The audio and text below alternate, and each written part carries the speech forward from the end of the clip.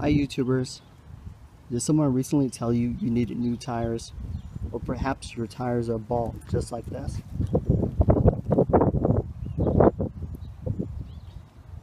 In this video I will be talking mainly about checking your tires and nothing further.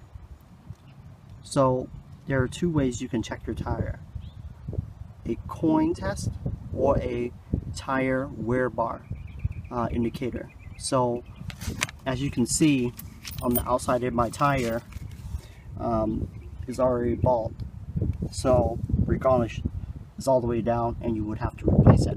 But the inside there is some tread left, so to see where it's at you use a coin, a penny, and the penny has Lincoln's head. So at the tip of Lincoln's head would be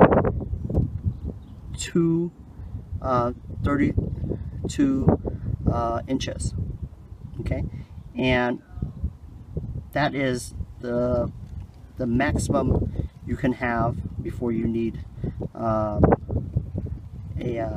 replace your tires. But if it's below his head, then you're good to go. Okay, now you want to place the coin on the head of the coin towards the tire, and you want to look at a profile view to see where the tread is. So see right here, his head is right there on the spot, and his head is showing. So there is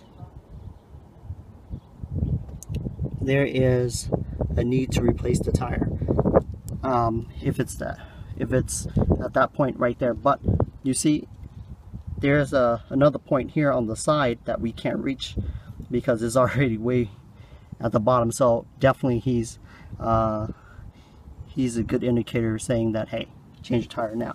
So there's been a movement to go to the quarter, which gives you a 4/32 of an inch, stating that this tread is much more at a safer level when it's 4/32 of an inch. Okay, so that's the first indicator. The second is the tire wear bar. So on this car it is these right here, these markings. So once the tire is almost flushed to that wear bar, it's a good indicator that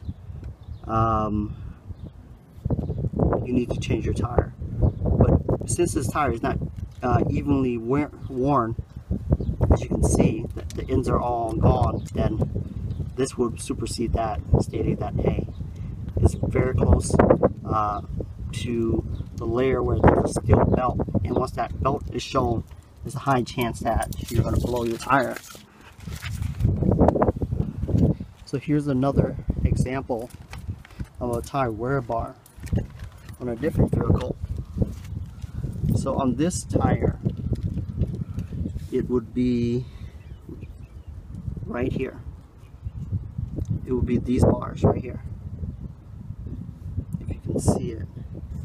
So these are the bars that will indicate where the 2/32 of an inch are. So I hope that helps.